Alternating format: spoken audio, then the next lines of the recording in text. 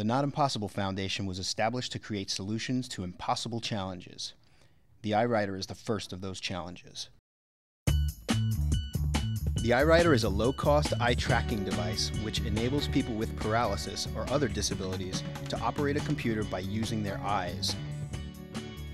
It is constructed from easily obtainable objects including a pair of ordinary sunglasses, some IR LED lights, and a standard computer web camera.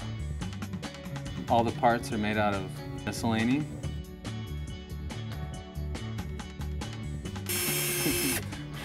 It can be built for under $50 and works in tandem with free open source software.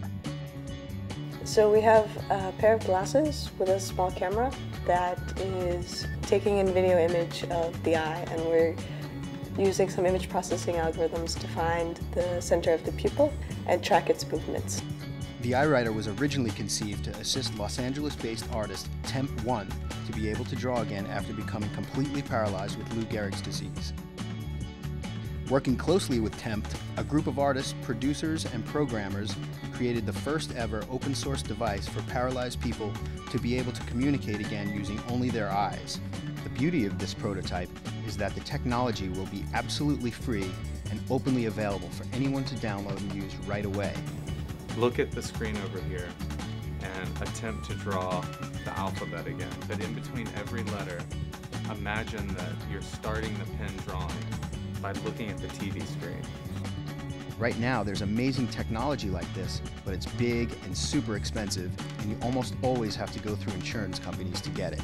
We designed something that was light, cheap, and totally accessible.